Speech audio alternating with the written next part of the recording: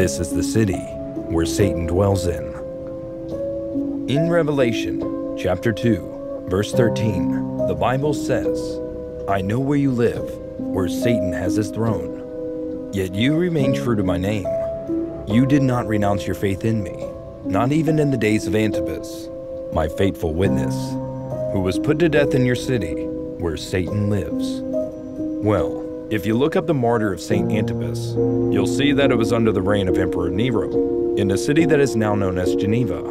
And if you're wondering what's in Geneva, you'll find the company CERN, whose main mission is to create the God particle, attempting to split the veil between the supernatural and natural realm, possibly opening a supernatural portal to the underworld.